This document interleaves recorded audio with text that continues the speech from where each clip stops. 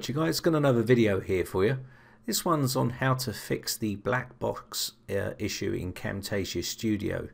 Now if you've got a black box popping up, I'll show you what I mean. So if you look at this screen now, you'll see this little black box that pops up where the cursor is, and so when you're doing all your recordings, this will be on all your recordings. So let me quickly show you a quick fix that I found to remove this. Okay, so as you can see here, this is the black box that I'm on about. Now you won't be able to see that until I've recorded the video, and that's when the black box appears. So I'll show you a quick way of fixing that.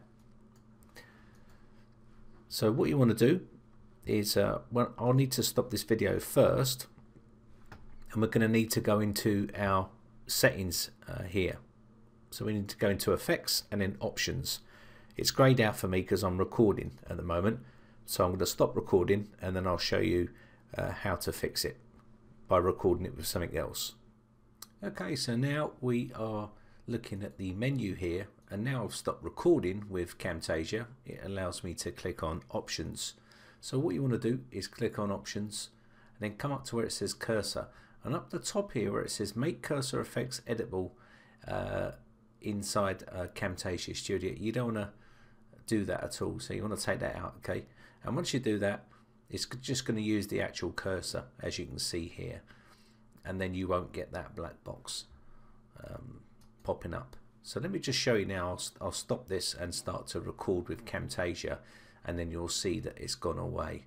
So let me just quickly stop this other video with OBS, and I'll do another recording with Camtasia. Okay, so we've changed the settings now inside Camtasia, and we're using Camtasia again, and I'll open up this document and you should see now there is no black box on the cursor there. You should just see the cursor, and this generally happens when you're using other versions of Windows, whether it be Windows 7, Windows 8, and this is Windows 10, but it's only just started happening. I had this quite a long time ago, and then it's come back in Windows 10, so maybe when I update to the latest version that will go away. But there it is. That's how you can fix and resolve that issue.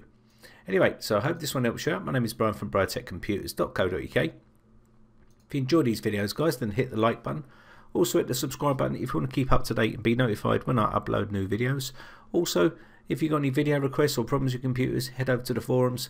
And also, if you haven't joined my Facebook fan page, then pop over there and give us a little like up over there. It's just a quick one. I hope it one helps you out. See you in the next video. Bye for now.